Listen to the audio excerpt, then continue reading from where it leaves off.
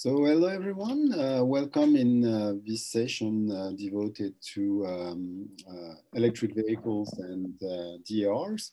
I am Yannick Perez, I'm your moderator for this session, and I would be very happy to moderate it because EVs are one of my main interests in terms of research, so I'm very happy to hear what you are going to present and to participate to the discussion, but I hope we will have together. So I propose that the first speakers upload his presentation. Today we will have 4 presentations, and at the end of each presentation we will have time for Q&A. So I will ask you to present for 20 minutes sharp, and then we will have time for questions. Okay? Okay, so let's go for the first. Hi, I think I'm the first one. My name is Derya Eryilmaz, and I am joining from Boston today. I'm an associate principal at Charles Associates, and today I'm going to talk about electric vehicles adoption along with distributed solar, and I will try to keep it in 20 minutes and see how it goes. So this one of my research papers, a colleague of mine from Minnesota, where I got the degree with, and she's now an energy manager at Excel Energy. So we recently developed this model, and before I start, a lot of the information I present here is really both ours and does not really reflect our employer's opinion or perspectives. And a lot of the results that I will present are going to be preliminary. The motivation for the study that we have both been working on distributed energy resource adoption in the United States specifically, and we see that DERs, distributed energy resources, fundamentally changed the way electric grid works in the past 10 years. And the most significant change that we see is in the transformation on electricity consumption patterns on the consumer side. So a lot of the consumers before the DER adoption, electricity consumers were more passive. Now with all the distributed energy resources adoption, consumers have become more active participants of the market. And in this paper, we've focused on distributed solar at the residential level, and then electric vehicles adoption.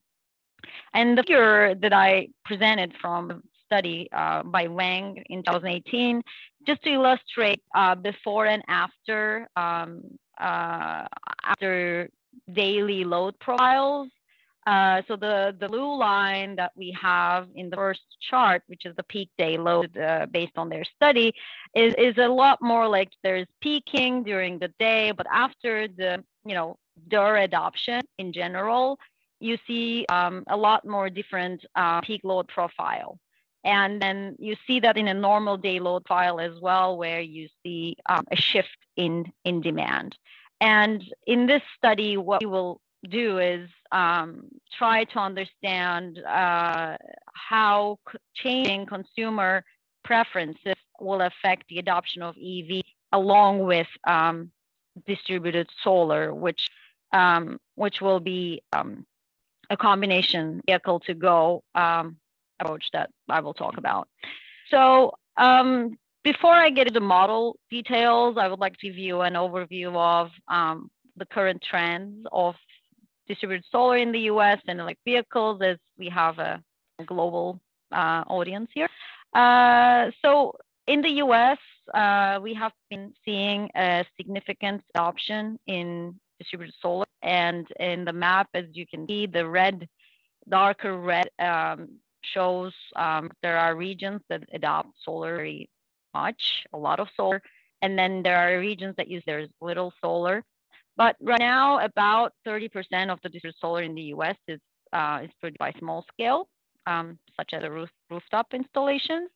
And these growths have increased more than 7 times since 2010. So the last 10 years been really significant for the adoption of this technology. And one of the reasons why we see this adoption increase is the cost of the technology dropped significantly. Like if you look at the cost of the technology 10 years ago from charts below, there is a significant drop in more than 60% decline in the cost of technology, which made solar more accessible to the customers. And then there are also policy incentives that that stimulated this fast growth in distributed solar. There are, which I will talk about, the key ones. There are policies that subsidize solar directly, or alternative financing options where you don't need to own the solar, but leasing the solar panels through a third party would allow you to have your power portion of your power come from solar. And the key incentives at the federal and the state level has been federal investment tax credits for solar, gives approximately 30% of the initial covers approximately 30% of the initial investment cost. And this policy has been renewed several times, and the amount of credits that get given towards these investments have been declining over the years. However, and particularly for residential credits, they are set to expire in 2023, but they have helped the integration or adoption of this technology quite a bit. And next, there's state net metering programs. The way net metering programs work is if you're in a state where there is a net metering policy and you have distributed solar on your roof, when you generate electricity, instead of buying from the grid, if you can generate solar on your rooftop, and you can use the amount that's needed for your own purpose, the excess amount can be sold back to the grid, and you are compensated by the utility that you are associated with in the region for the amount that you're producing. And that's essentially the breadth of net metering policy. In the beginning of policy, so I think it was early 2010, the policy gave the full credit, full retail rate of a kilowatt hour production of electricity from a solar panel. However, now a lot of the states have been considering to revise this policy to apply some demand charges, because there's been some cross substitution effect where customers without solar panels have been penalized indirectly by the solar customers. So therefore, net metering policy have been a very important part of the system integration for this technology. However, there's been a lot of revisions in the policy. And this map really shows, this is a very recent map, shows where there's a state-developed mandatory net metering regulation. And most of the states, as you can see in the US, dark blue ones, have a net metering policy. And there are states where there's no mandatory net metering policy, but some utilities can offer as an alternative incentive for the customers to adopt solar. And Texas has their own distributed generation compensation rule.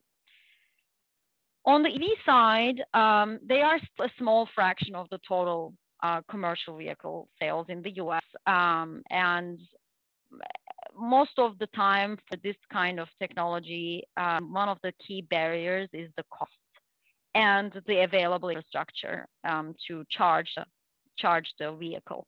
So we saw a decline in a lot of the EVs. Right now, you can see like electric vehicles prices were ranging approximately 25 to 75K. And this, there are new models. The Tesla produced the cheaper version. So there are alternatives more alternatives in the market if you are a really pro EV person. And so you still have see a decline in the cost of the technology, but still it's still a barrier. And then second biggest barrier for this adoption of technology is you can't really drive long mileages with this car. I mean, you can take your gasoline vehicle and drive across the country. And the United States has a huge landscape, as you know. Therefore, going one place to another across the state is a huge mileage demand. So therefore, it's really difficult to meet the charging needs. And still, although there's been a huge improvement in establishing charging infrastructure across the country, and especially in the west side of the country, we see still a lot of barriers for adopting EV due to limited mileage opportunities driving electric vehicle over a conventional vehicle. In order to, in terms of the policies that would support EV adoption, we still have federal and state level or even local, regional level offerings.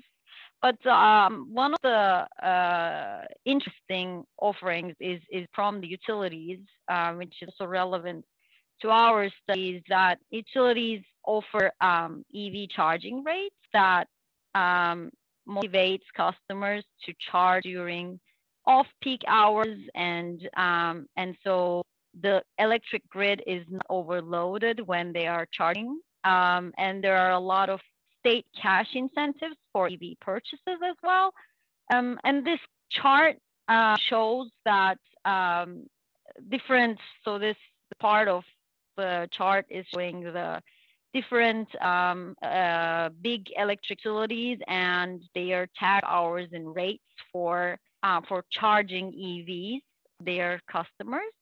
And as you can see, there is almost half the off-peak charging rates for these customers, suggesting that you can charge your car half the price during off-peak hours compared to on-peak hours, and that really stimulates our incentivizes customers, motivates customers to move their charging activity to an off-peak period.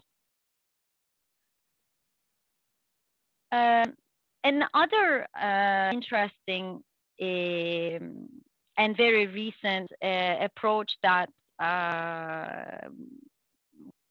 increased over the past 5 years is a bundle of EV plus solar deployment. And there's a lot of opportunities if you are able to bundle EV plus solar, where we call it hybrid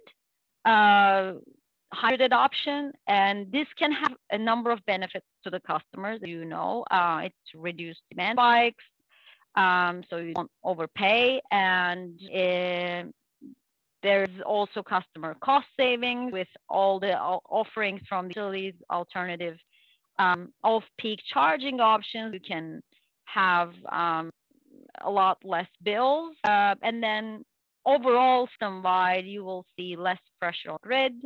And there are also issues that we've seen there. If there's overcharging in a given region, then the grid is overloaded, and there's potential outages. So these can be avoided if a strategy for bundling EV and solar can be developed, and that would give a lot of opportunity for both customers and the market. And one of the key terms that is based on this bundling is the managed charging, and utilities have been concerned about how they can stimulate that.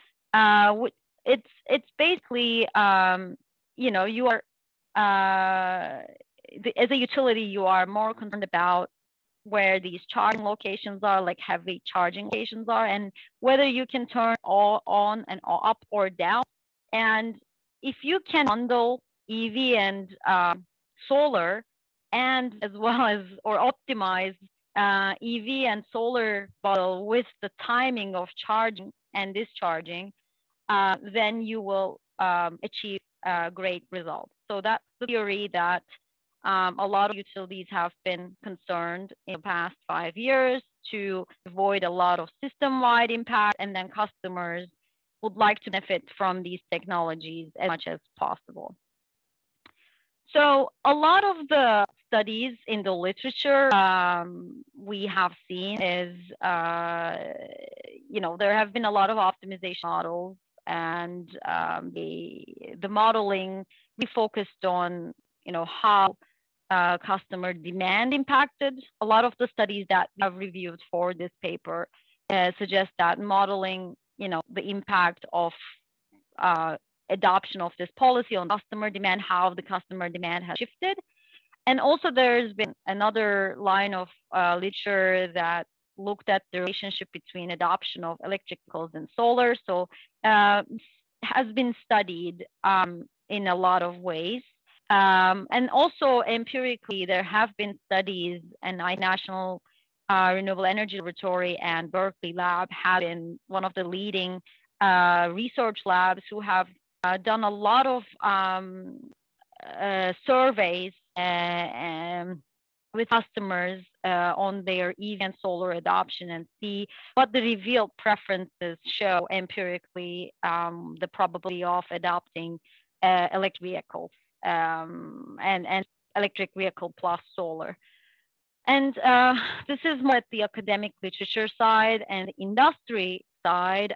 We have seen a lot of industry studies focusing on the value of solar or value of distributed energy resources type studies, mostly benefit cost analysis, integration with from like an individual DER generator perspective. We see a lot of these models, fit cost analysis models developed to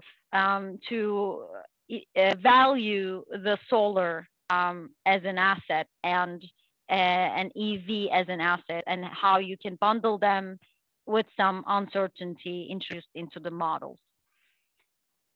And in this paper, given the review of the literature that we did, in this paper, we have also developed an optimization model, which has 3 components.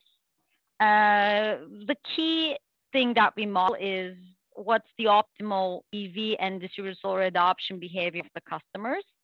And there are 3 major components of the optimization framework, which I will not go through variable by variable, but I will try to, give you the overview of the framework, and then I'm here to share the paper after the session.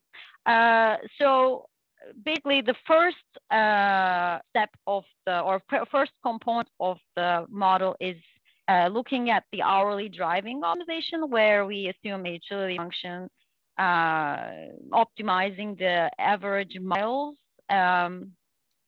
for a customer for a given. Just you have 2 minutes. Yeah, you have a question? Yeah, just a reminder, you have 2 minutes to conclude. So. Oh wow. Okay. Oh, it's been that much. Okay, sorry.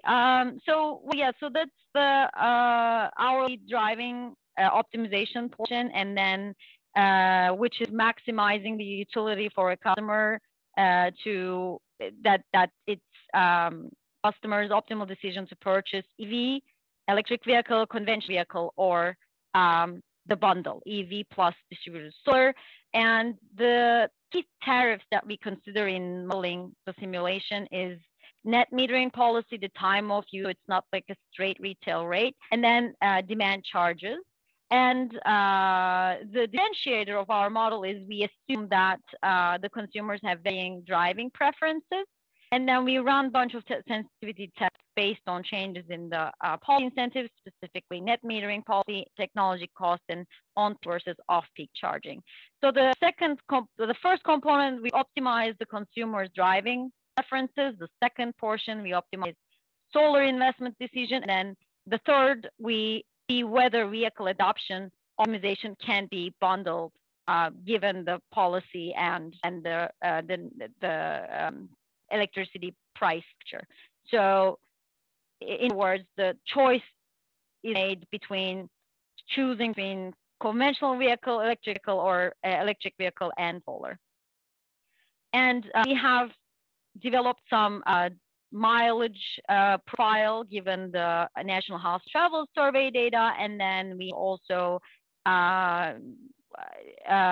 developed a simulated electricity production from a solar panel that's 65 kilowatt from the radiation data in Arizona, where we see a lot of sunlight. Since I don't have a lot of time to show you too many results, I can maybe go through some of the decision outcomes that we have obtained based on the model inputs. What we see in the upper right is the net present values. We compare the net present value of a consumer's preference given their choice. And when we see that alpha, which is the customer's utility, customer's mileage, we see with the higher mileages that consumer would choose conventional vehicle. And then when the alpha is in the middle range, we see a lot more EV choice. And then during on-peak and off-peak hours, optimal miles driven are highest among consumers between alpha between 0.2 and 0.4, meaning that consumers that are in the middle range that will choose a EV over conventional vehicles. However, there's always a trade-off between increasing satisfaction, energy cost, and making the choice between the vehicle decision. We see that you really have 30 seconds to conclude, otherwise we will have no time for Q&A. So you can consume your time, but after there will be no question. Okay, so then maybe I should just go into the implications of the study where you can use this model. Practical implications is you can bundle EV if there are the right policies. And we have done some simulations, try to show how this bundling would affect the net electricity consumption. So we, with the right level of incentives to shift the load that can coincide with solar generation, it's very possible to achieve very low net load, where in the graphs you can see that most of the charging can be mapped to solar generation, which would create a almost zero net load that would have benefited the customer the most and the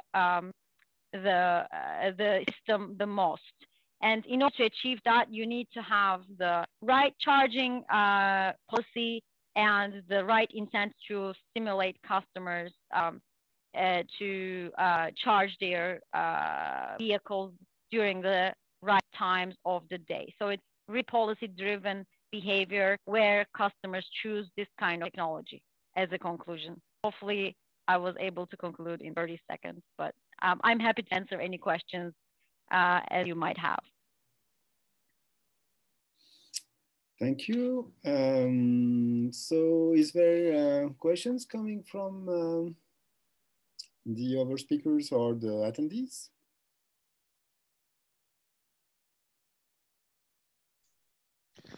I have a question about slide number 9.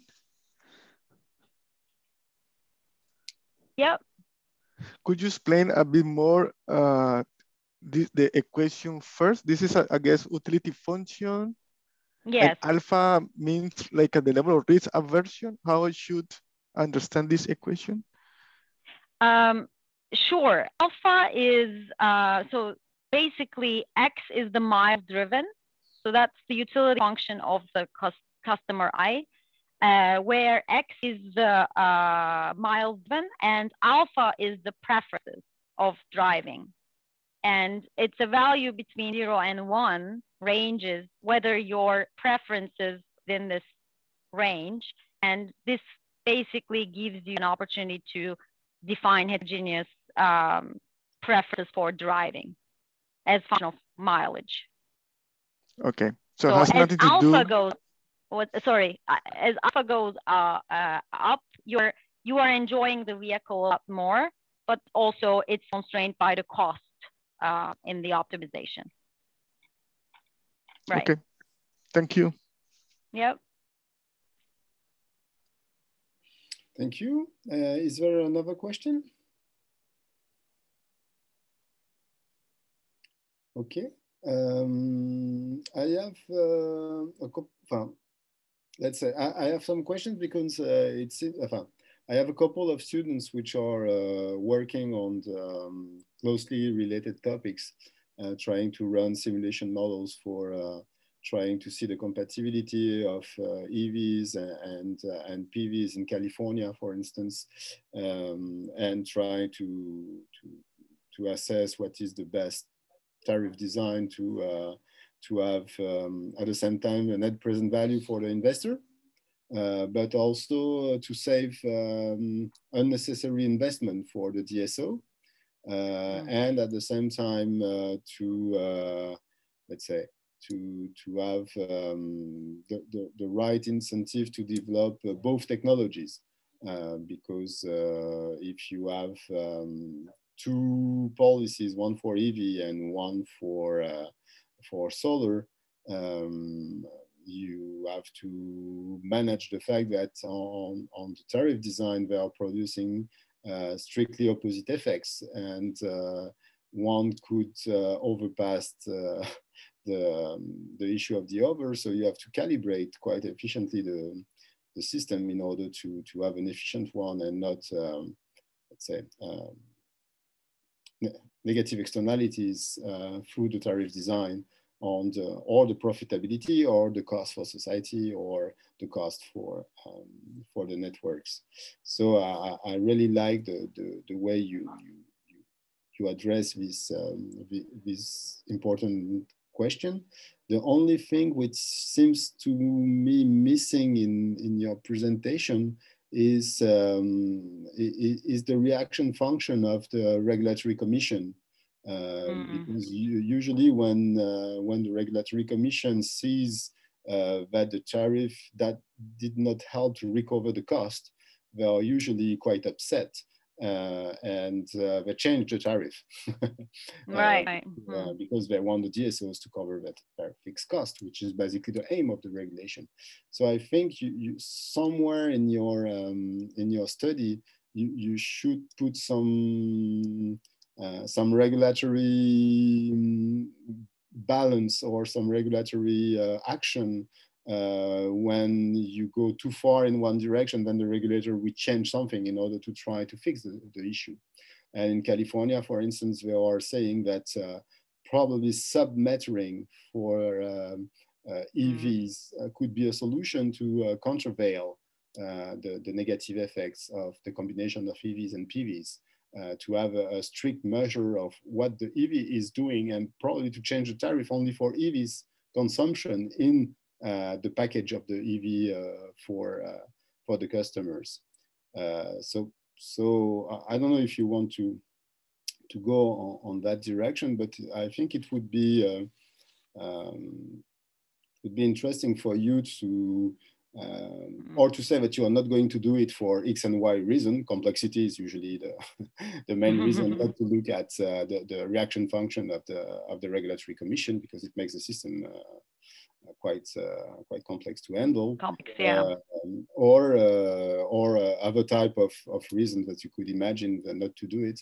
But otherwise, your model have the risk of going too far in a direction that at the end it will have been prevented by regulatory decisions saying no. If we see that the DSO goes to bankruptcy, we are not going to wait until the bankruptcy happens. If we see that he loses $10 million, we are going to stop before bankruptcy, let's say. Yeah. So probably try to find signals or thresholds in which that if you reach this threshold, then you say that the system will block because it will be somehow re-regulated. Yeah. Okay. So I guess what you're suggesting is that when the adoption or when the customer reached a certain point in their utility or in their driving preferences in terms of mileage, they should be capped with some endogenous regulatory barrier. Yep. Based on, yeah, our model right now is exogenously incorporating the incentives that already exist, and we do a sensitivity around that. That's a great suggestion that we should definitely look into, since we are in the preliminary stage in the simulation. So thank you very much for the suggestion. Thank you. So we are at the end of the time for the first paper, so we are going to move to the second, but I think your paper deserves a round of applause, so at least you have mine. Congrats. Thank you.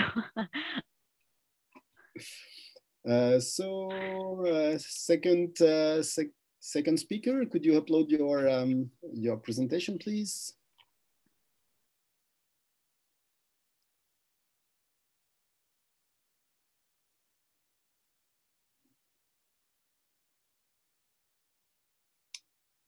Is there a technical problem?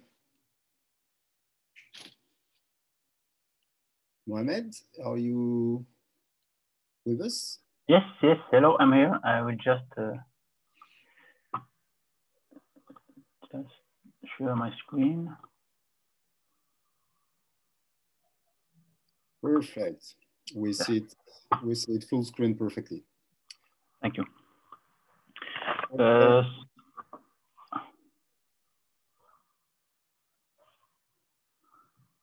Okay, so hello everybody, I'm Saâd Harrab. I'm a PhD student at Centre de Gestion Scientifique at École des Mines, and I will present my research about the energy management systems, EMS, for operations in microgrids, including V2H and V2G energy services.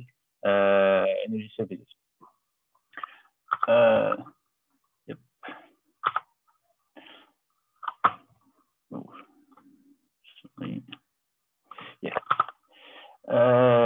So first of all, we all know that the present energy demand and the environmental crisis have been promoting the rapid development of EVs, and also the renewable energy, including the solar PV and the wind power. However, these EV charging activities and the renewable energy generation are always intermittent. And if uncontrolled, a significant impact on the power grid may happen, including overgeneration, especially when a larger scale of distributed generation units and EVs are used. So the main idea is reconciling the EVs and the renewable energy to ensure this optimal usage of electric power and to perform and enhance the economy of smart grids and microgrids. So aside from energy storage devices as the normal batteries and home batteries, we have seen the introduction of the PEVs, the plug-in electric vehicles, which can play a major role in smoothing out these intermittent renewables. And these PEVs are mobile and can deliver the energy back to the power grid and allow a different type of energy services, such as vehicle to grid, vehicle to home, and also home to vehicle and other ones. But to manage these energy services and to manage this smartness, we have to add this layer of smartness, which is the energy management system, which play a key role in operating microgrids and cover the supply and demand side management to realize the economical and ensure the operation of microgrids while satisfying different constraints, operational, environmental, and also technical. So this research aims to develop a home energy management system to optimize and design an optimal schedule of a nanogrid, actually, which is a smart home, considering vehicle-to-grid and vehicle-to-home LNG services. And the developed method will allow us to identify the potential energy cost and also to compare the effectiveness of vehicle-to-grid and vehicle-to-home with strategies in the case when we don't use the electric vehicle with just the battery, home battery. And before that, just to define the vehicle-to-grid, it's the vehicle-to-grid control the vehicle charging and returns the electricity to the grid. And the vehicle-to-home or to vehicle-to-the building acts as a supplement power suppliers to the home. But we have also the V1G, which is unidirectional control charging, where vehicles infrastructure adjust the rate of charging. So for this research, we'll consider a domestic grid-connected standalone nanogrid. Actually, we had different types of microgrid topology. We have the centralized one, the distributed one, but we will focus on a standalone nanogrids or standalone smart homes equipped with a photovoltaic PV array as a renewable energy source and a home battery or a PV battery, because the aim is to compare them. And the proposed home energy management system is to minimize the consumer's expected power cost under some technical constraints. Yeah. So the architecture of our home energy management system, the global architecture, it's that our home energy management system in the center of the graph here will act and will design an optimal energy flow to manage the stochasticity and the randomness of the PV arrays and load demand, which are our random variables. And the power grid, the P grid, will act as a recourse variable if we take this problem as a stochastic one. And the PV battery and home battery are our control variables. We will use them to manage and to design the optimal energy flow. So the first case, it's to design a home energy management system with a PV and a battery, a normal battery. And the power balance equation of this smart home will be this one, discretized in a discretized time horizon with the P grid equal to the P battery plus the load minus what we have produced as PV production. And for this first case, we will apply deep learning for time series forecasting to forecast the home load curve time series, the weather data, and also the PV production. Actually, in this research, we assume this variable as deterministic, since they are forecasted and they are incorporated to the stochastic controller when we minimize the expected value of the sum of the price of the electricity at each time t and the sum of our production and what we have consumed. And we use time varying electricity prices.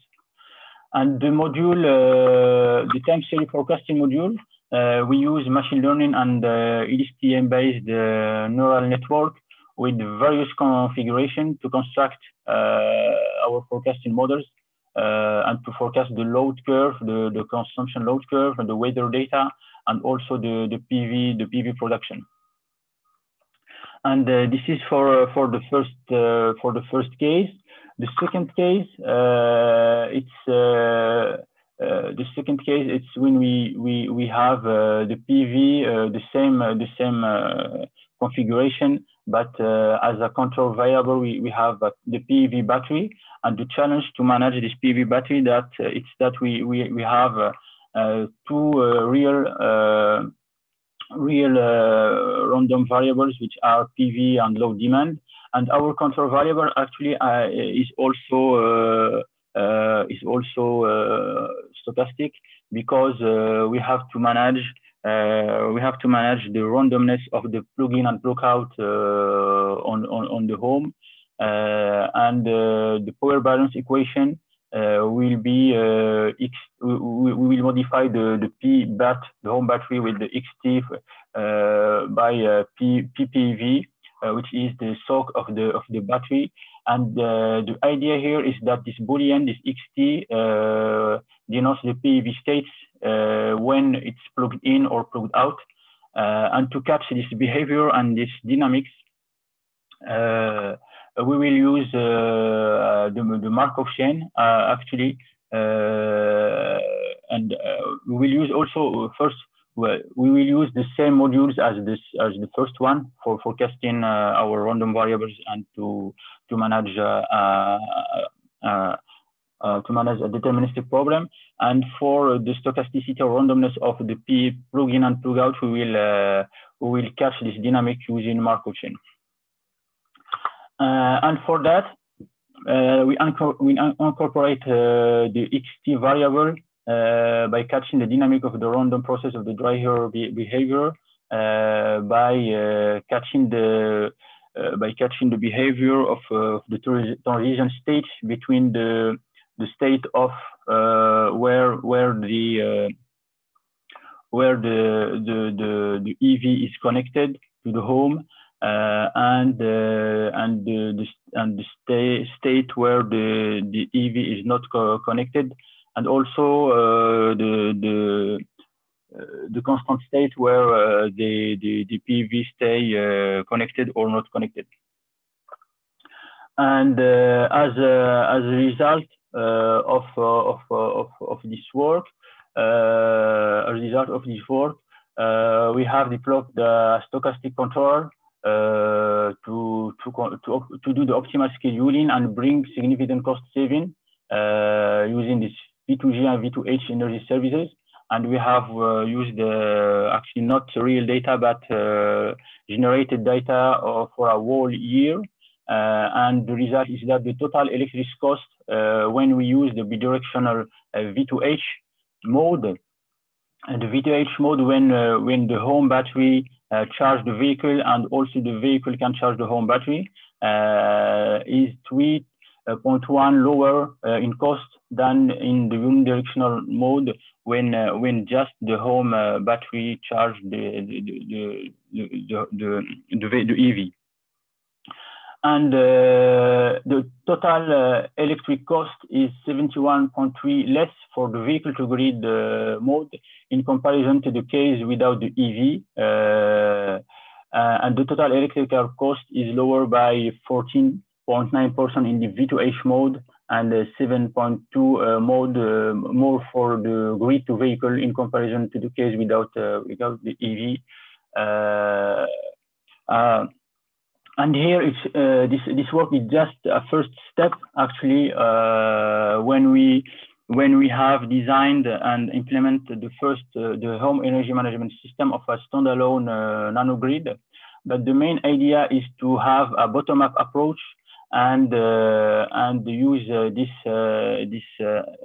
home energy management system as individual agents to test the off-grid case, which is the aggregation of this standalone nanogrids, and also the urban microgrid case, which is the grid-connected case and of this and the aggregation of these nanogrids. And also here we have in the cost function we have used the dynamic tariff.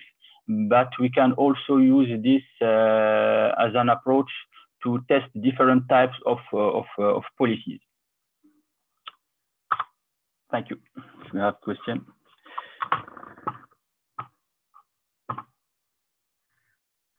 Thank you very much, Mohamed, for your brilliant presentation. I really like it very much.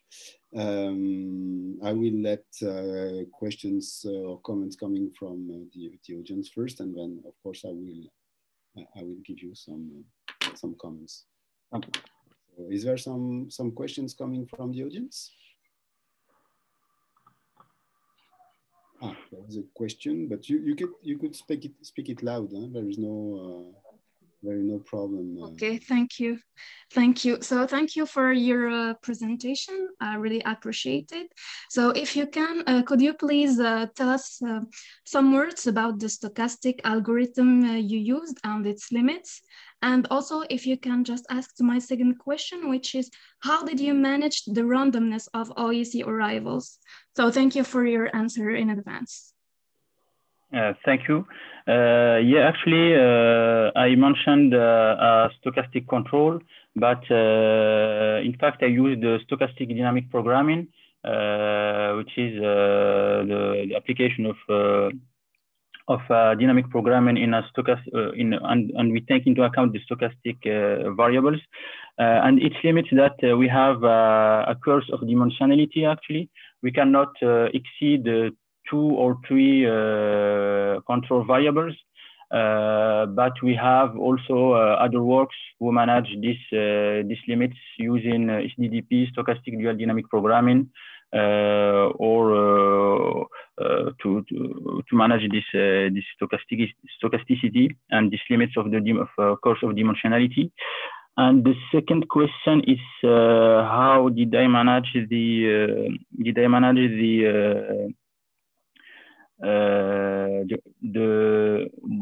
EV arrival? Is that correct?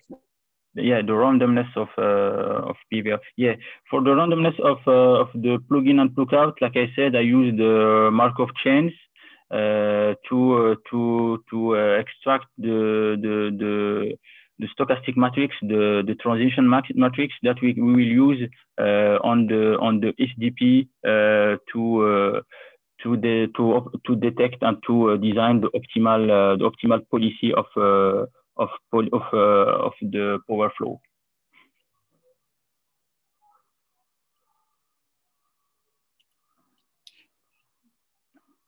Okay.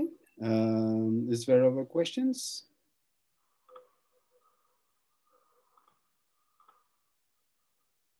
No, George, or no more questions?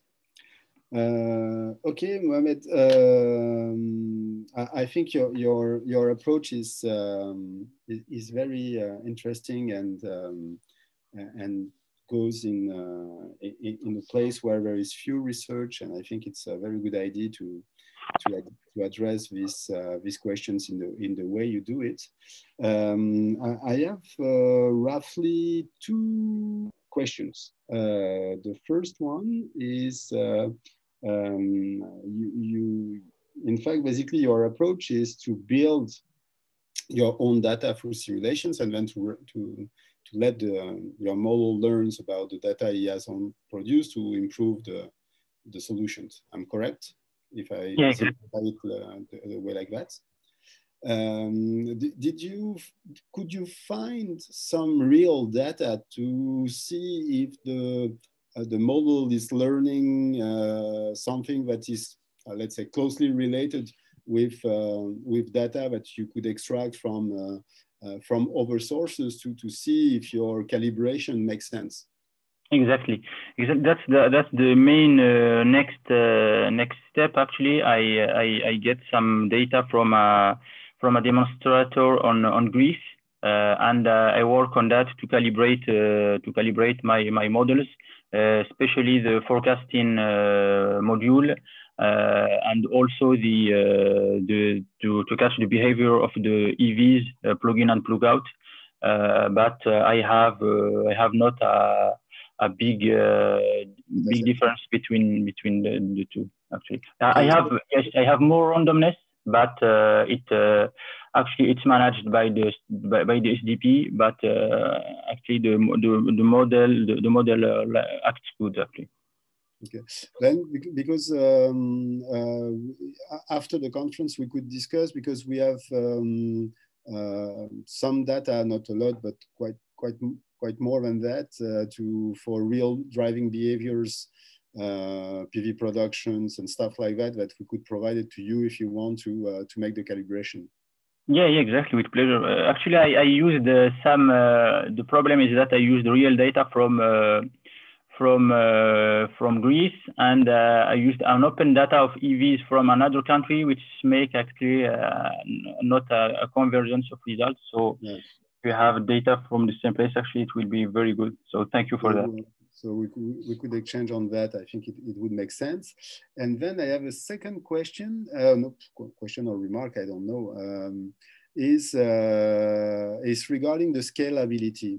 Because if you go from, in fact, usually with models, we have, let's say, a certain number of things we could put in, and in a certain moment, we have to stop because it's not tractable anymore. And I was wondering, with your approach, how many, if you start by a household, what is the maximum number of household, complex household that you could put in the model before it becomes crazy? Could you handle 10, 20, 100, 1,000, 10,000, or you don't know? I think theoretically it's 30. Okay.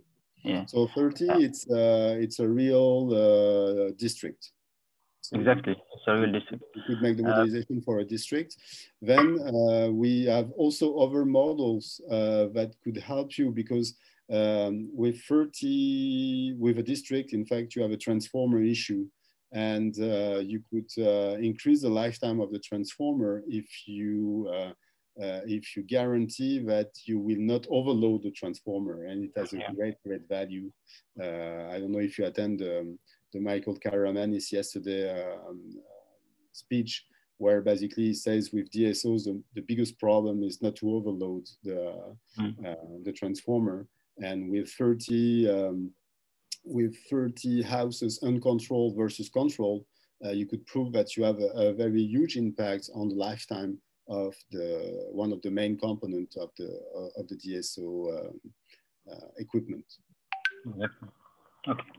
So I think you could also check how to combine your results with, let's say, transformer issues. Okay, of course, I will take that into account. Thank you for your remark. My pleasure. Then is there other comments or questions, or do we move to the third presentation from Jip Kim? Okay, no other presentation. So really congratulations, Mohamed, and I really invite you to send me emails for further interactions. I think we have a lot of good things to do and to help you to do. Okay, thank you. Thank you. Congrats.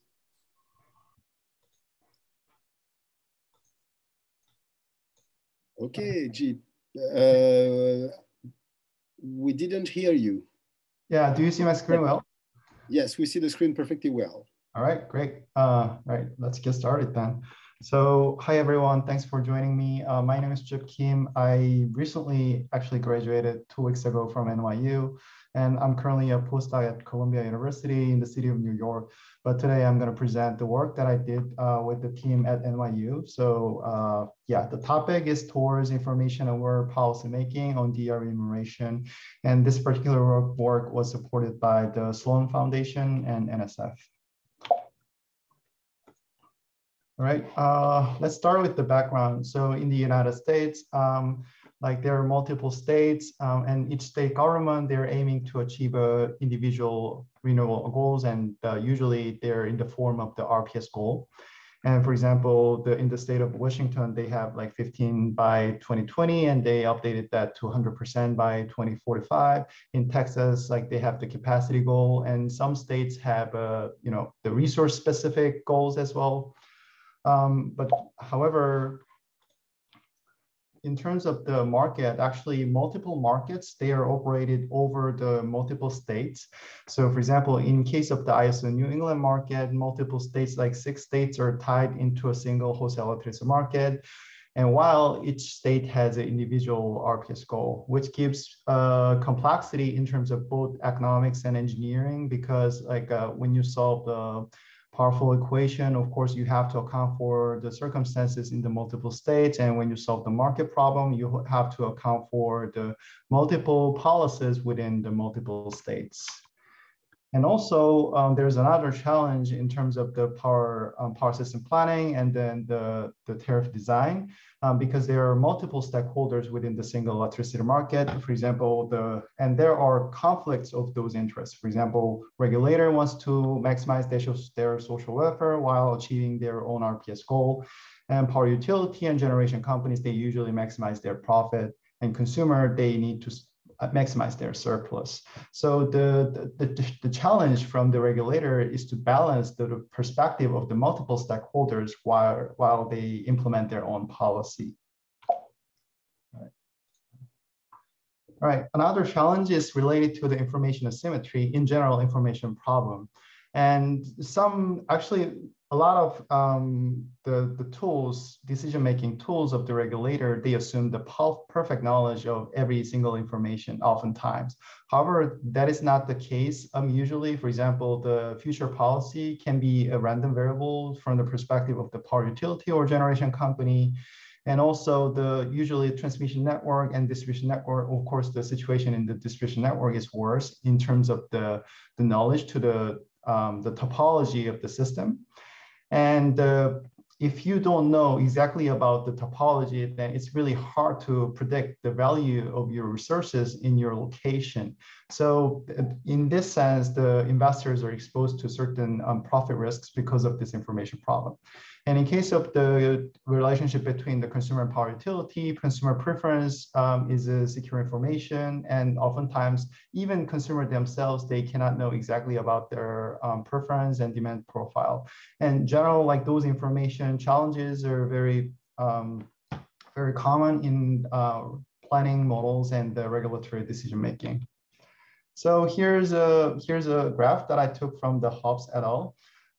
So this is the current practice of the usually regulators planning model or policymaking model. As I said, to summarize the challenges, like usually they take the universal policy throughout all the states, and which does not account for the regional diversity. And also it does not account for the conflicting interests of the multiple stakeholders. And also they often assume all the policy decisions are made and they set them as a parameter rather than optimize them. Also, again, the perfect knowledge is assumed for policy, planning, and operation conditions, and etc. And part of the reason why they didn't, account for those elements is because the existing solution techniques and the existing solvers, they cannot handle the multi-level or the equilibrium models that well. So to overcome such challenges, we've been working on this type of regulatory planning model for a while, and we already published 2 papers. The first one is related to the equilibrium model about the competitions among multiple states, and the second item is about how to optimize the RES incentives while they account for the conflict interests of the multiple stakeholders. And the last piece is toward information-aware policymaking. This is the piece that I'm going to present today. And the idea is that we want to know what is the value of information in decision-making in terms of the regulatory decision-making. To do so, actually, we developed the perfect foresight and imperfect foresight models on the remuneration, and while taking the perspective of the state regulator. And for the imperfect foresight model, we adopted a risk-informed optimization using a current risk measure, conditional value risk. And we compare our results for when, in case when we have all the perfect foresight and the case when we don't have the perfect foresight. So there's some error in their prediction on the remuneration, right? So this is the simplified illustration of the transmission and distribution network. Of course, like we're not going to use this 3-bus system to represent the realistic system. However, this is just a pure illustration. So we consider one transmission zone and the connecting distribution network. And we assume that the wholesale electricity market is cleared first, and then the distribution level marketplace is cleared later on. So it's more of a sequential clearing. Of course, like in the literature, some literature considering simultaneous clearing of the both T&D markets. However, we thought like the sequential clearing would be more realistic in the future. Okay. So we consider 3 different remuneration policies. The first one is the net energy metering, which is the legacy approach, like where you get compensated exactly at the same value to the consumer tariff. Oftentimes you put the parameter alpha to adjust how much this value will be proportional to the consumer tariff, but usually oftentimes the value is 1. And value stack tariff, this is actually the approach that the state of New York, the New York State adopted.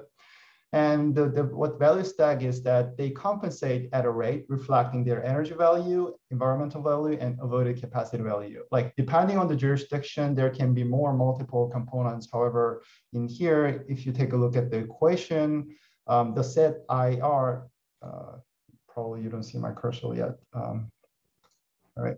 Yeah, for the renewable energy resources, there are 3 components. The first one is LMP, and the second one is the environmental value, and the third one is the avoided capacity value. In case of the controllable resources, which is emitting resources like coal or oil generator, they don't get compensated for the environmental value. So that's why you miss one term here. So they discretize the tariff into 2 different elements, and they compensate it based on these values.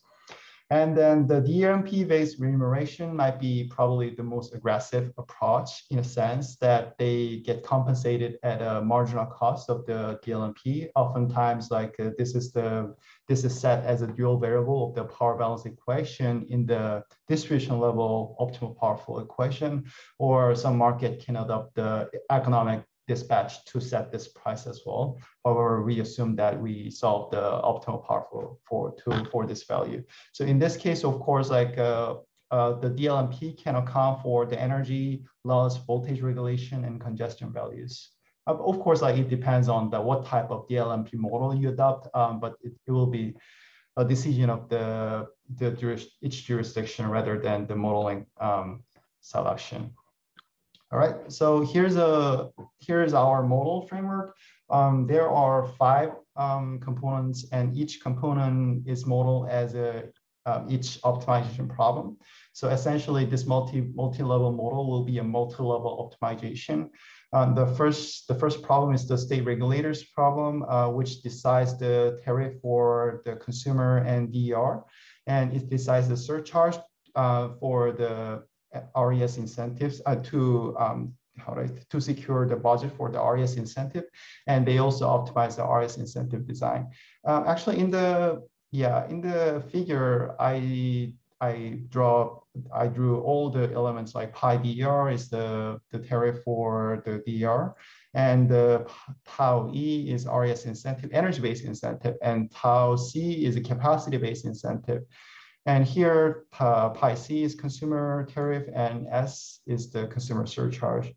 However, later in our simulation, we only implemented the energy-based incentive rather than like having them both, just for the sake of the modeling complexity. And the second model is the strategic resource investor, which is located right here. They decide their expansion decision, and while they offer to the power utility and wholesale electricity market. Again, like it really depends on how you design your T&D system. If the power utility solves just the cost minimization problem, then of course they're going to offer like this. And if the power utility or if the policy is just net metering, then of course like whatever they're offering from the strategic resource investor will be accepted from the power utility, and they're going to get compensated. So essentially dispatch will be equal to the offer. And in the third problem, we have consumer here. Consumer, they maximize their surplus while they change their flexible demand, like as a response to the tariff and surcharge. Like if the tariff is high, then of course they will try to reduce their consumption. On the other hand, if the tariff is low, then of course they can increase a little bit so that they make more advantage out of it. And the fourth problem is the power utility. Again, power utility is assumed to operate the distribution system and the distribution level marketplace simultaneously. And the way they operate the distribution market can be set differently depending on your remuneration policy. Lastly, the least interesting component is the wholesale electricity market. They just clear the market while solving the social welfare maximization or cost minimization while they make the generation dispatch decision. Of course, as a market outcome, you get to have LMP, a dual variable of the power balance equation in the wholesale electricity market. Okay. All right. And since I cannot explain or explain all single component of the optimization, I brought the summarized table for each optimization problem. And I actually already explained most of them. So state regulator maximize their social welfare while having their decision, and their constraints are the renewable support budget, RPS requirement, and your revenue adequacy, because the state regulator don't want to let the DR aggregator or other investors to be exposed to the revenue deficit. By doing so, they can optimize the RES incentive or consumer tariff or DR tariff correctly. And the state strategic resource investor, they make the generation expansion decisions while their constraint is generation offered to the T&D market, generation output limits, and regional supply demand balance. And then the T&D market is quite typical. For the transmission level, we use the DC approximation of the power flow equation.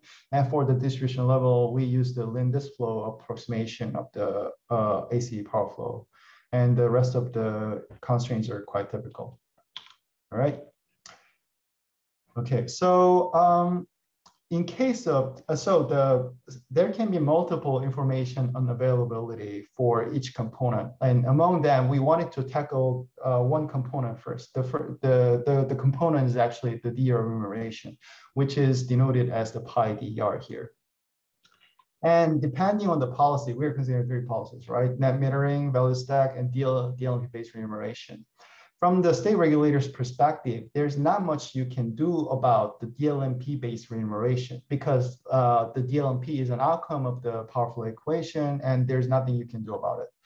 However, in case of the net metering and value stack tariff, you can optimize this pi DL value directly from the state regulator's perspective and set it, right? So there are some information problem in the value stack tariff and DLMP-based remuneration, because if you're an investor, then of course you want to know exactly how much pi DER will be, how much your remuneration will be once you make your investment.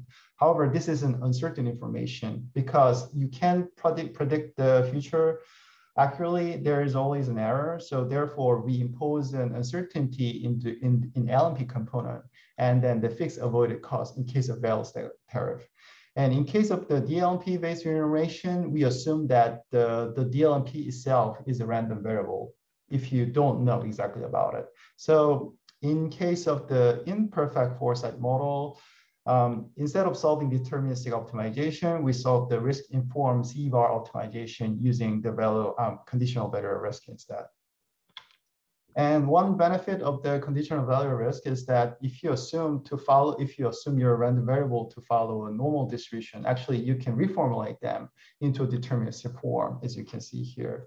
So when the C-var is smaller than B, then actually it can be written like using the average and value risk. And if you know your distribution, like so that you know the inverse of your PDF, then actually you can, using that quantile function, this equation can be rewritten in the deterministic form like this. So we adopt this solution technique. And since we have this multi-level structure, there's nothing you can do about it. You cannot throw that whole junk into an optimization solver, because all the existing optimization solvers, they just accept the single level problem. So you have to either develop or convert the problem into a single level problem, or solve them using some sort of algorithm. So our solution technique kind of adopts both of them. So the first step is we apply the strong duality to the P1 problem so that the problem can be a single level here. And then again, since this problem is convex again, so we apply another strong duality here so that we obtain an L3 problem. However, this L3 problem is a quadratic programming problem, which is not essentially convex. So you cannot apply the strong duality anymore or KKKT condition here. So therefore, we developed the column and cut generation algorithm, which is essentially the decomposition algorithm using a horizontal cut. I'm not going to go detail into the solution technique because I'm running out of time, I guess. Yeah. So yeah. So this is the conversion of each step, and this is the column and cut algorithm. So the basic idea is that if you solve the subproblem first, and then let the master problem knows about the behavior of the subproblem by adding another constraint every iteration. By doing so, the master problem understands the subproblem a little bit better over the iterations, so that at the end of the day, the master problem achieves the same problem while the subproblem decisions are implemented directly to the master problem. All right. So yeah, and here's a case study. We used the TND network, the New York State, New York ISO system as a wholesale electricity market system, and we used the 7-bus Manhattan system as a distribution network. And we assume that each node has its dual variable. I mean, of course, like they're gonna have dual variable. I mean, like the 7 points will be the proxy of each region. And because the quadratic programming problem is not essentially a convex problem, so we had to use the nonlinear optimization solver. Well, so we used the Nitro, and we actually adopted the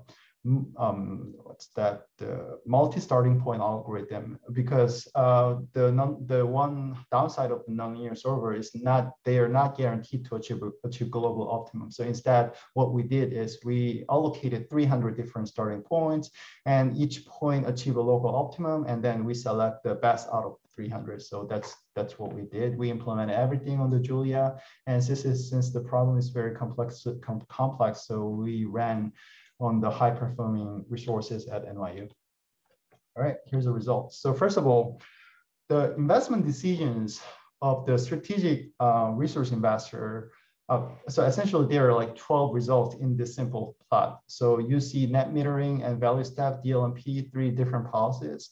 And you see 40%, 50%, 60%, 70%. So those are the parameters. Like so, essentially, if you have a 40% RPS goal, you get the first result, and if you have a 70%, then you get this result, right? And the investment decisions for the 40 and 50% RPS goals are almost identical if you compare these two, while the 60% and 70% RPS goals yields more renewable resources installation. However, the social welfare resulting from these investments, like the more aggressive RES goals resulted in decreased social welfare. This is because the RES incentives and consumer surcharge to compensate such investments had to be increased as well. You can find more about that here. So this shows the regulatory decisions here. First of all, what you can notice here is that the pi DER expected value, the DLMP achieved the lowest pi DER, meaning like you will get compensated at the lowest value in case of the DLMP based policy, while the net metering and value stack, they achieve relatively higher value than that. By the way, the horizontal value is just RPS goals. And in case of the more aggressive RES goals, actually the RES incentive has to be set higher to compensate the additional renewable installations. And to secure a budget for those RES incentives, the regulator has no option but to increase the consumer surcharge here as well. And another interesting point is that, so this is the objective function of the state regulator, the global social welfare. Another interesting point is that the DLMP-based approach achieves the highest social welfare regardless of the RPS goal set, regardless the RPS goals chosen. And it's followed by the value stack. Value stack is second highest, and the net metering is achieves the least value of the social welfare. And another interesting point here is that like you see a slight increase in the social welfare from the 40% to the 50%. However, it started to decrease to a lower value for the 60% and 70% RPS goal, which means for this particular test system, like 50% RPS goal achieves the highest global social welfare. And this is dominated by the fact that, like, again, like for the more aggressive RES goal, like you need to have a higher RES incentive to compensate such high capital cost of the RES incentives, and because of that, the welfare has been decreased because by that. All right, and all right, so the previous result was the case of when you have the old information and all the perfect foresight. Let's now move on to the comparison between the perfect foresight case and the imperfect foresight case. In case of the imperfect foresight case, we developed we used the three different scenarios where there's a low, medium, high information, the foresight inaccuracy. In case of the low, like the standard deviation of the random variable is set as a 5% of the average value, and 10%, 50%. So essentially, the high scenario means there will be a higher inaccuracy in your forecast. And what this table shows is the global social welfare. So first of all, the trend remains the same. Right, the DLMP achieves the highest global social welfare, followed by the value stack and net metering. And we didn't implement the information, like the imperfect foresight for the net metering because it's quite obvious, right? In case of the net metering, you know how much is going to be charged, so there will be no inaccurate information about it.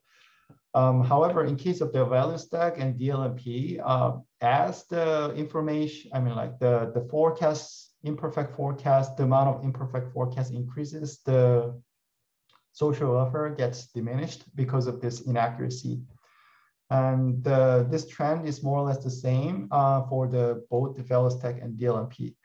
Another interesting point we can observe here is that even in case of the high inaccurate information, still this value is higher than the value stack value.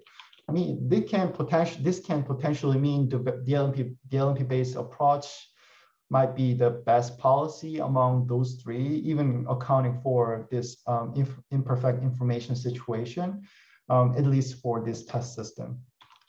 Right. Okay, this is another table which shows the total revenue and RS incentive of the strategic resource investor. What you can see here is that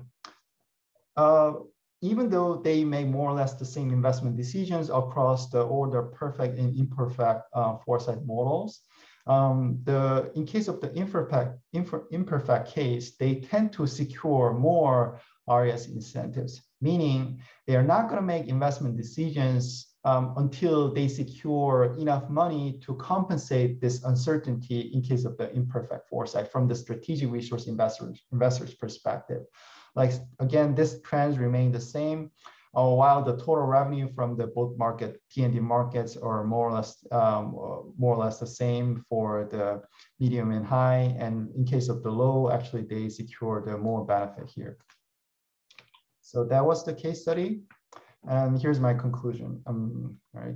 Yeah, so I studied the effects of the information problem, and among the three policies I studied, like DLMP showed the greatest social welfare value. And compared to the perfect foresight model, the social welfare is diminished in case of the imperfect foresight model. And of course, if you have a higher inaccuracy in this information, your social welfare will be more diminished. And the computational performance was, even though I didn't present the algorithm precisely, they managed to obtain the the solution every single time I ran and the multi-level structure were successfully solved by using those like reformation techniques and algorithmic enhancements. Right, that concludes my talk. Thank you for listening. Thank you very much for this very detailed presentation. Is there questions or comments coming from the audience?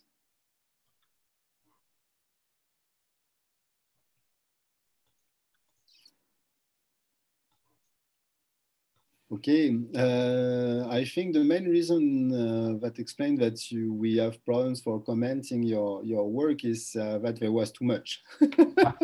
Like it was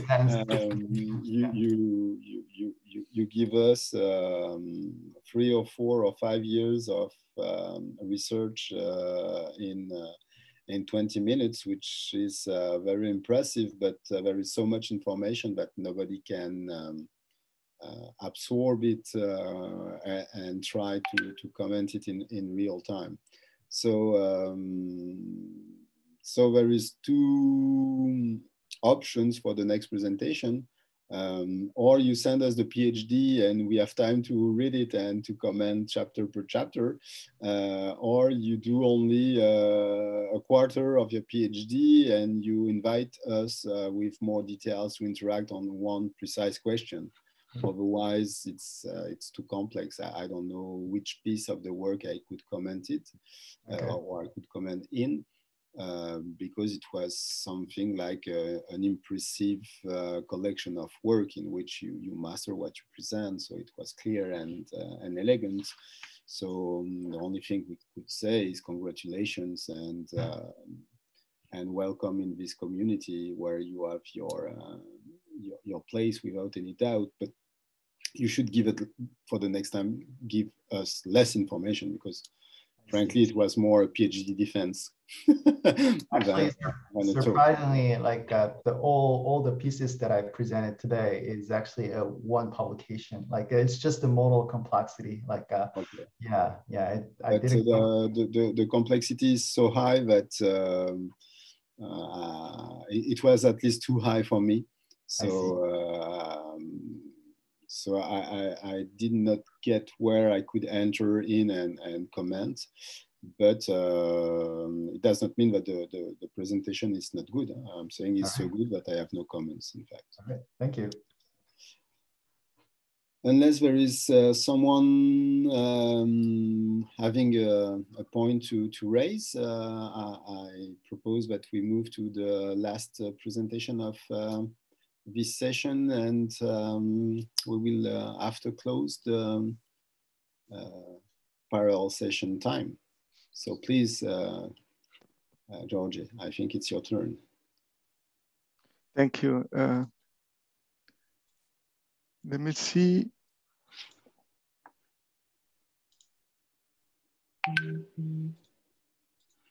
Can you see now my presentation? Yes. Okay, perfect.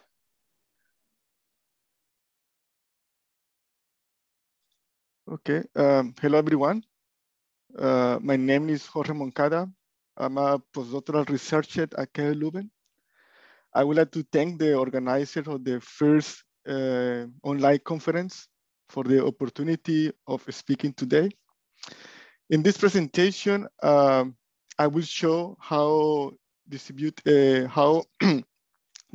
tariff structures and PR effects influence the adoption of distributed energy resources. I have divided the presentation in 6 parts.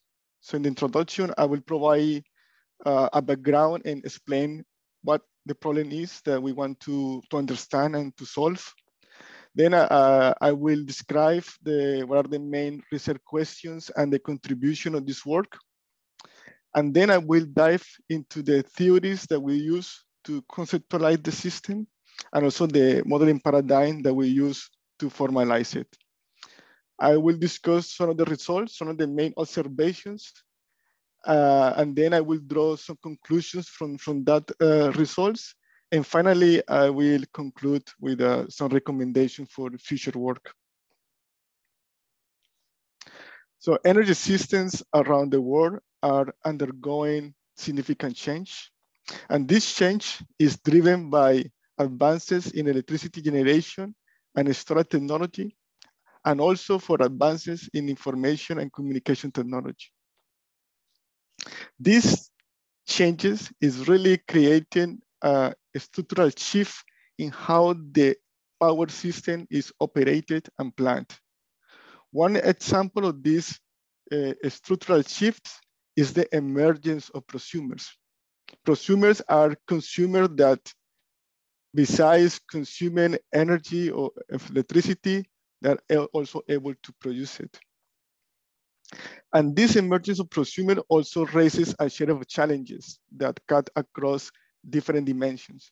For instance, in the institutional dimension, we have what is known as the utility debt spiral.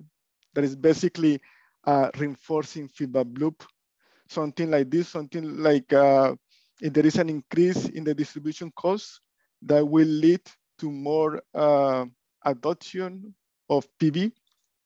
And this adoption of PV will be translated in less use of the grid. And therefore, the distributor system operator has to upgrade or has to increase the distribution cost.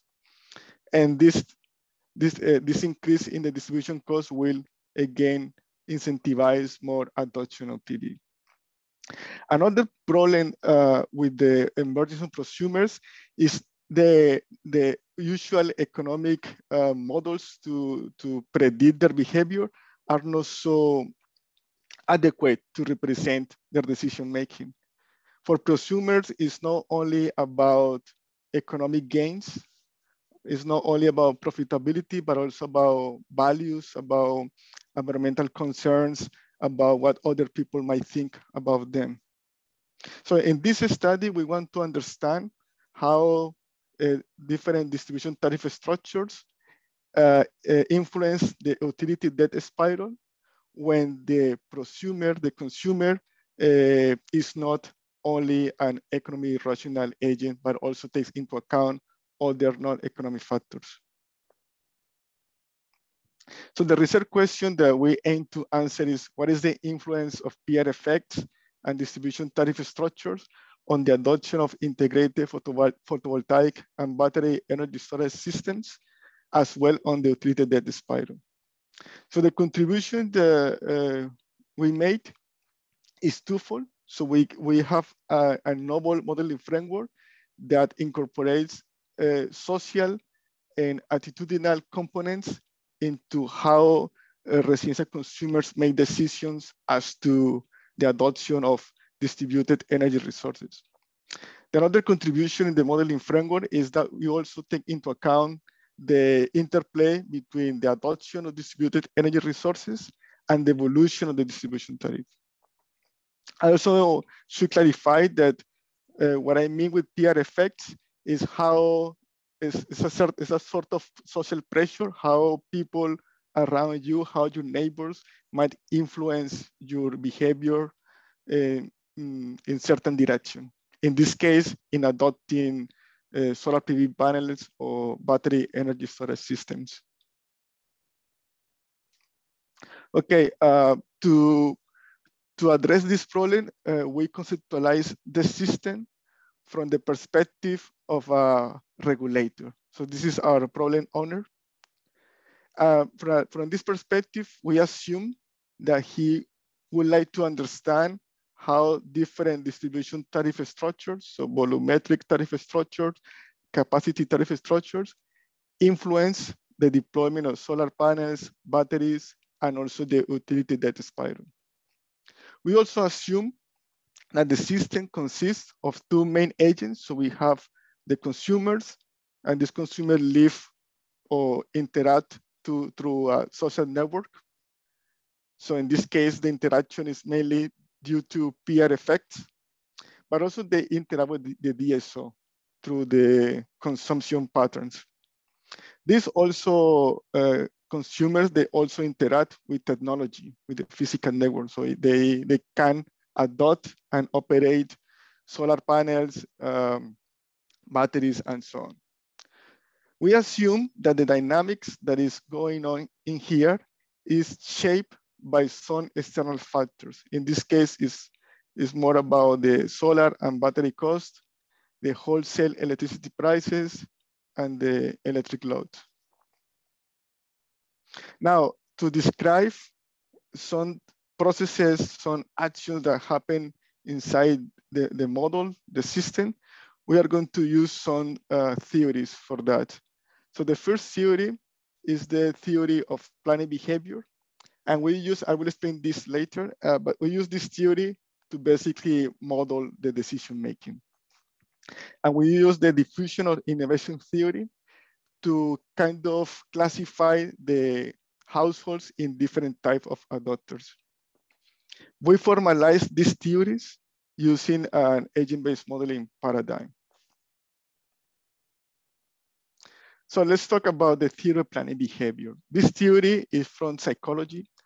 And basically what it says is that any behavior is driven by three factors: the attitude towards the behavior, the subjective norm, and the perceived behavioral control. Now, these terms are a bit abstract, so let me help you to understand them with a concrete example. So let's imagine that we want to adopt PV or to model the adoption of solar PV panels. So the attitude towards the behavior will be the profitability of my investment. It could be the NPV or a payback period calculation, for instance. The subjective norm is more about the pressure or the influence that other people will have on my decision. In the case of solar PV panels, it has been observed that people who live in neighborhoods that many of the neighbors are adopting PV are more likely to adopt PV because there is a sort of peer pressure. So this is the subjective norm. And the perceived behavioral control is to account for the fact that even I want to invest in my solar PV panels because I can recover my investment in 6-7 years, for instance. And everyone around me is adopting PV, but I don't have the resources, I don't have the income of I don't own the house, sorry, then you will not engage in the adoption. As I said before, the diffusion of innovation theory, we use it to basically classify the different households and different type of adopters. So we have the innovators, we have early adopters, early majority, late majority, and laggers. So innovators is basically people who are really prone to adopt new technology. They want to, as the name say, they want to innovate, they are really risk takers. Whereas the laggards, they are more risk averse. They wait until almost everyone has adopted the technology to adopt it. So they really rely a lot on the social or the peer effect part. So now, as I mentioned before, we use these theories to describe certain processes or certain aspects, concepts of the model conceptualization, and then they were formalized in an agent-based model. So for those who are not too familiar with agent-based modeling, so let me give you a brief explanation about what agent-based modeling is. I would like to give this explanation, maybe comparing agent-based modeling with, let's say, two main string approaches in energy system, that is optimization and equilibrium models. So we can classify models in general, I think, in two groups. So models that really provide a prescription or a normative vision of the system. So this is mainly optimization models. And the modeling question that these models aim to answer is basically how should the system evolve or be operated. This is mainly so it's very normative. In the other extreme, we have the descriptive model. So the idea is to basically describe the system how it is, not how it should be. So basically the model in question is about how the system evolved or is operated. And in this type of model, we have equilibrium models on one hand, and the other hand, the agent-based models. So agent-based model is a simulation model. It's a bottom-up also approach. So we model the system, or we characterize the system in terms of agents and how they interact. And the interactions among these agents produces the behavior that we see at the system level. So this is the idea.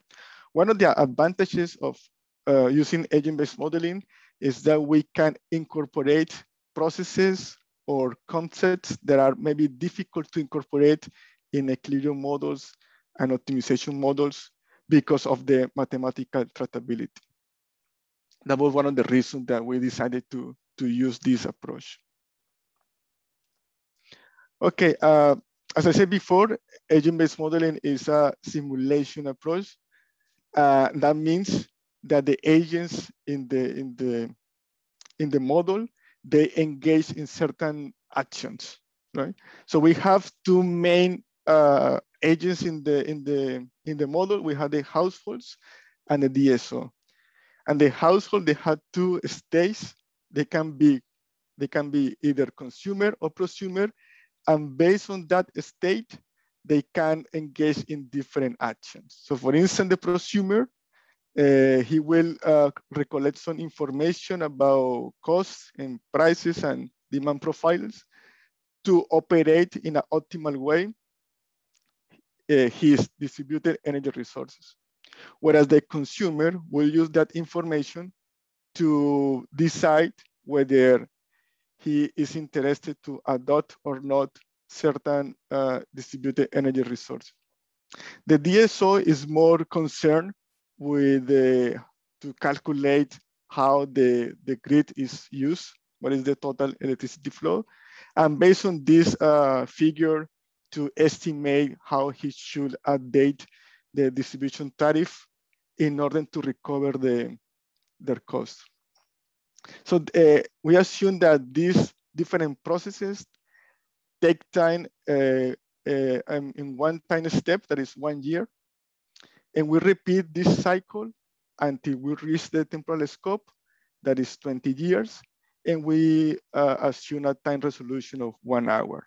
I also must say that we represent every year using 12 representative days of 24 hours. Okay, now let's dive into what I think is the core of the model, and it's basically how we model the investment decision-making, the adoption decision-making. So here, what I show is basically how we formalize the theory of planning behavior. And we did it in, let's say, in different stages. So the first stage is to verify whether the agent owns the house or not. So this is the proxy for the perceived behavioral control. If he doesn't own the household, then the process of the decision making stops. If he owns the household, then we will use total utility. We assume that every household has a total utility that consists of a utility describing of representing an economic parameter and a utility representing a non-economic parameter. In this case, the SRPR effect. And these utilities has some weight allocated to them. And so for the attitude towards the behavior, we define a payback utility, and we kind of normalize it to be able to make this calculation. So these values are between 0 and 1. And the intuition here is the higher is the payback period, the lower is this utility, and then the lower is the incentive to invest in that technology from an economic perspective. Then another concept that we introduced was the subjective norm. This is more the PR effect. Here, I think it's a bit misleading. It should be like a PR effect utility instead of a social utility. And the idea is that we create some kind of neighborhood. So we assume that the agents, the households in the model, they are surrounded by other people, by other neighbors. So this is the number of households. And then the number of prosumer is the number of people in my neighborhood who are adopting, who is adopting solar PV or batteries. So the higher is the number of prosumers in my neighborhood, the higher is this utility, the closest to 1, and the higher is going to be this total utility. So with these two parameters calculated, I can calculate a total utility. And then I compare, the agents compare the total utility with a threshold. And this threshold is given based on the type of adopter. So for instance, if you are an innovator, your threshold to adopt is lower than the threshold for a laggard. So it's to capture these differences between different types of adopters. So here is some of the data that we use in the model. What I think is important here is, again, how we allocated values for the adoption threshold and for the weight given to the payback utility based on the type of adopter. So again, for instance, for innovator, the adoption threshold is much lower than for the laggards, just to represent that the innovator are more prone to adopt. And also the weight given to the payback is higher for an innovator than it will be for a laggard. A laggard also put a lot of weight on the PR effect part. Okay, now let's dive into the results. So given the time constraints, I will be really brief. So what you see here is the evolution of cumulative installed PV capacity under different distribution tariff structures under two scenarios. So one scenario is the blue one, is when we assume that the households are economic rational. That means that they don't account for PR effects. They only look at the payback period, for instance. And the red scenario is when the households account for PR effects and for the payback period, when they made the investment decision making. So there are two observations in general. One of them is the adoption patterns of PV in this case. They are influenced by the different distribution tariff structures. The second observation is that when you neglect PR effects, the rate of adoption is higher than when you take into account PR effects in the decision making. This observation or this result is the result of how we initialize the model, because we assume that at the beginning, nobody has PV or battery. So that means that the utility, the payback utility is very low. And that will kind of hold back the rate of adoption in this scenario. Now, look into the utility debt spiral. So what you see here in the distribution ratio define the distribution tariff to a certain point in time divided by the initial distribution tariff. That's why all of them start in 1. So again, to simplify, let me give you 2 observations in general. So again, the evolution of distribution tariff really is influenced by the different distribution tariff structures. And the second one is that in the long term, the PR effects has no really significant influence on the utility debt spiral, as you can see. So let's recap. So first, we developed an agent-based model to understand how peer effects and distribution tariff structures influence the adoption of distributed energy resources by households. We also saw that the peer effects are kind of limiting the rate of adoption in this setting.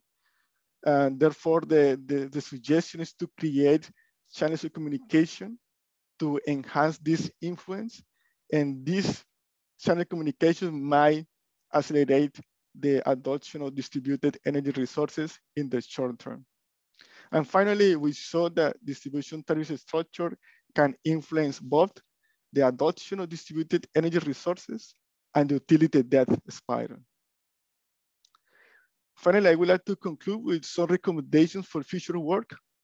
I think a further step in this research will be to incorporate elements of risk and loss aversion in investment decision making, maybe using prospect theory, for instance.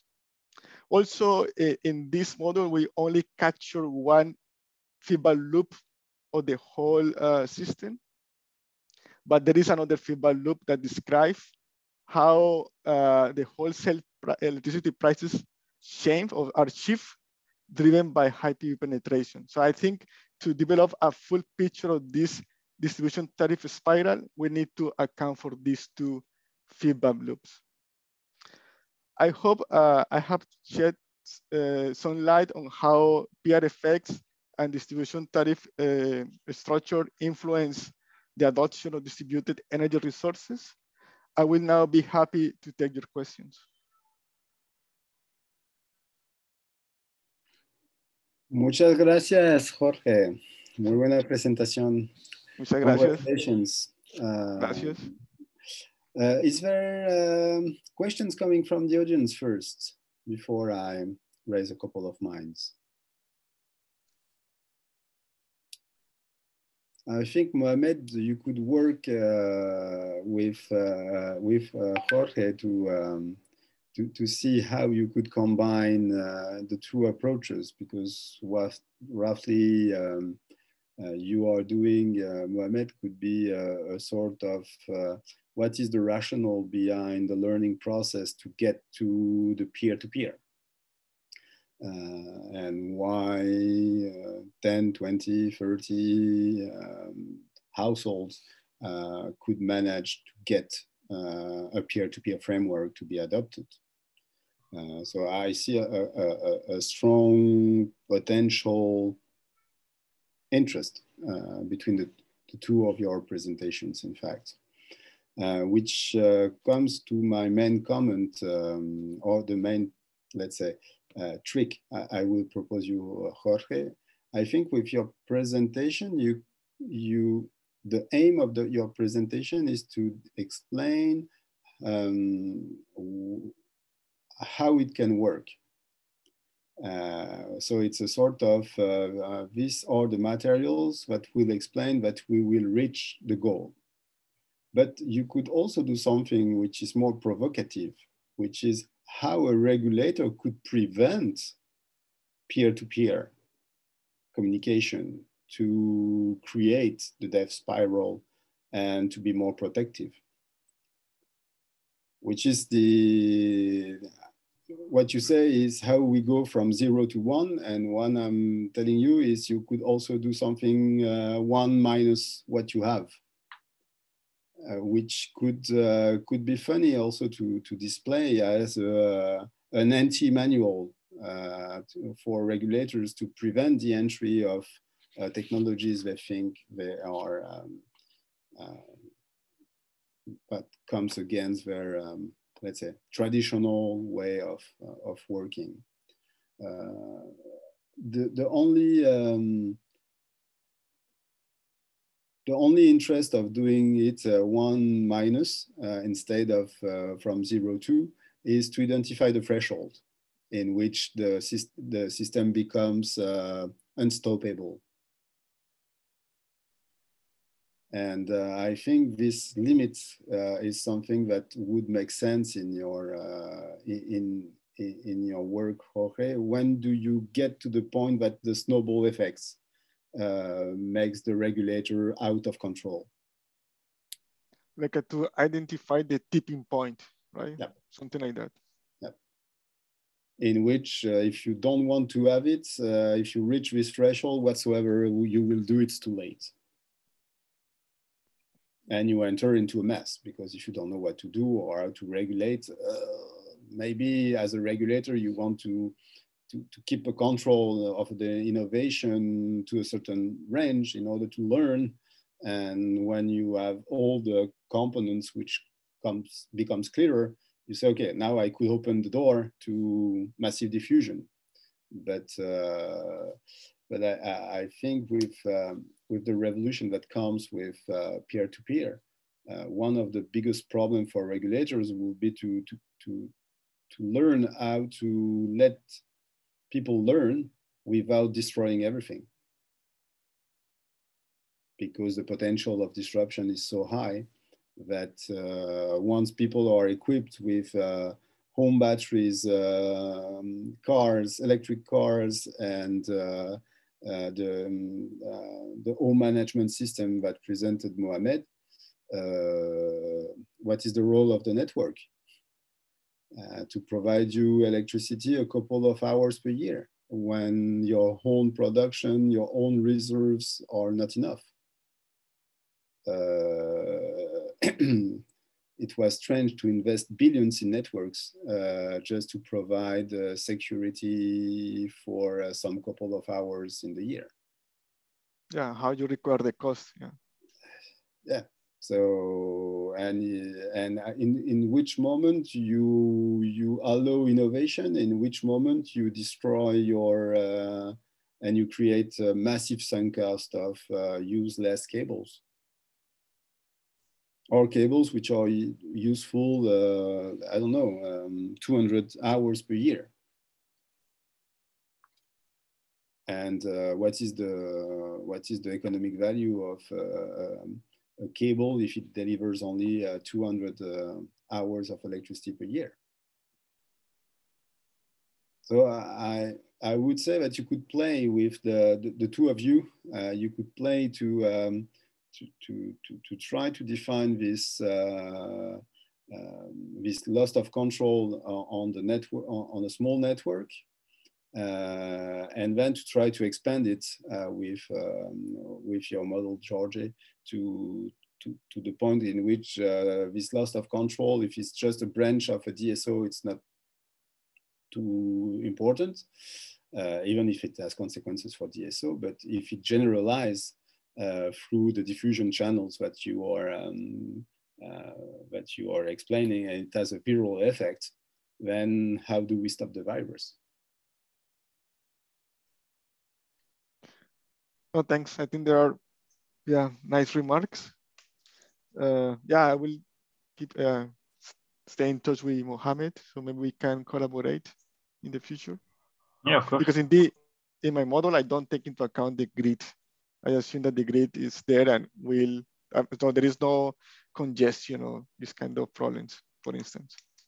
Because you need the block of models that Mohamed can plug to your logical research on what is the moment in which something is happening. And you could have not just to say, okay, there is no network problem, but you could go down to this is how it works on the network, and this is the moment in which the networks are in such a shape that it allows the diffusion. Because it works, because the network sees that it works, so it's not far from your place, it's just your neighbors. Indeed, no, I think it's a very good idea. Thank you. My pleasure. Is there other questions or comments? I think we are all exhausted after 3 days and 12 hours per day of session. So maybe it's time to close this one and to thank the 4 speakers for their very interesting presentations. Frankly, it was a pleasure to listen to them and to try to interact with you. I hope we can go on that direction. And just to let you know that there is a final fireworks session for IAEE that starts at 7 to 9 p.m. French time, in which you will have a lot of insights from very high-level experts. So if you have time, don't hesitate to join us in these final sessions. So I wish you the best, and see you maybe in live somewhere somehow. Bye all. Thank you very much. Bye. Thank you. Bye. Thank you. Thank you.